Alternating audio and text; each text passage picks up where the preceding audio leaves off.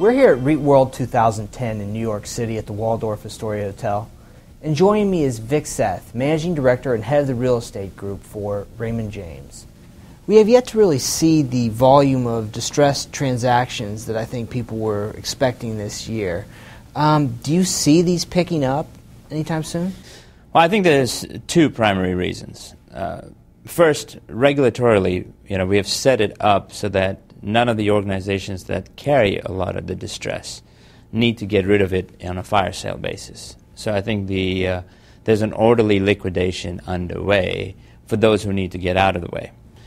Secondly, there has been a flight to quality on the buy side. So large center city properties, well-located assets, for those there's a very viable market in all sectors today. So until that whole space clears out, I don't think we necessarily have to deal with the distress, real estate in a fire sale fashion. And then what about IPO activity? Do you get the sense that there's much percolating there? I think in the long term, the IPO markets are going to play a very useful role in recapitalizing the sector.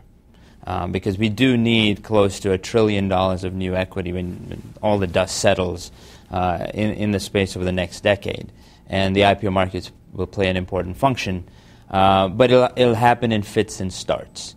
There has to be a pricing arbitrage, if you will, for people to go public versus private. In today's IPO market, it's pretty close. You can sell your portfolio for similar cap rates as perhaps you can go public, so you need more than just value maximization as a reason to go public today. And so you'll continue to see core strategic companies going public, but it is not it's not the way out. It's the way to restart, if you will. And then how about in terms of specific sectors? Do you see any that will have more IPO activity or transaction activity going forward than others? You are going to see some of that self-selection happen.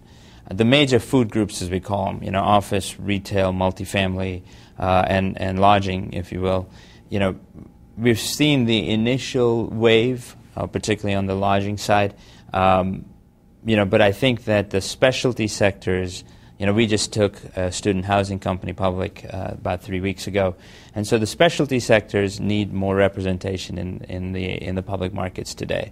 All right. Thank you very much, Vic. Thank you. For more information on REITWorld 2010, check out REIT.com. I'm Alan Kenny.